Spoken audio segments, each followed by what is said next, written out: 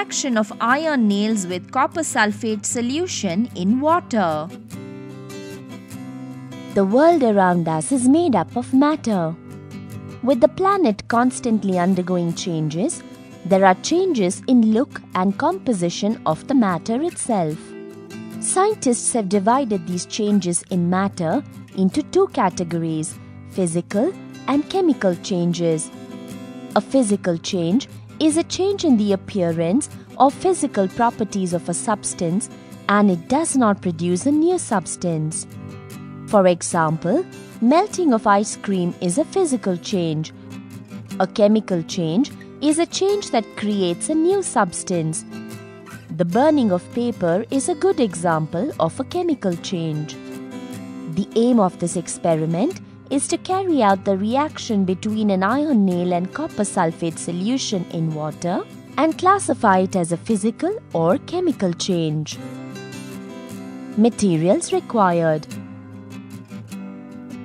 copper sulphate solution, iron nails, boiling tubes, stands with lamps and a piece of thread. Procedure: take 2 stands with lamps and fix one boiling tube in each stand. Pick one of the iron nails from the watch glass, tie it with a piece of thread and hang it in one of the boiling tubes. Then tie the other end of the thread to the stand. Take copper sulphate solution in a beaker and pour some of it into both the boiling tubes. Keep the apparatus undisturbed for a day. After 1 day, remove the iron nail immersed in the solution and place it in the watch glass. Compare the 2 nails placed in the watch glass.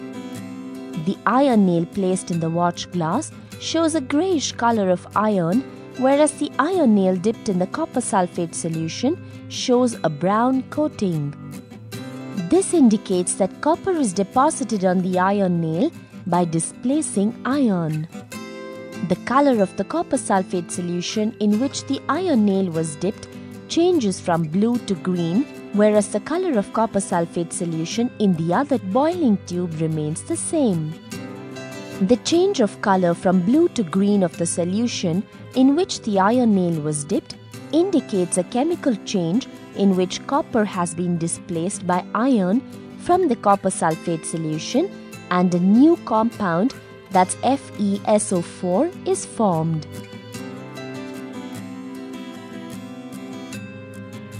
Precautions: try to avoid touching the copper sulphate solution and the nail dipped in the copper sulphate solution. It is better to wear gloves while using materials containing copper sulphate.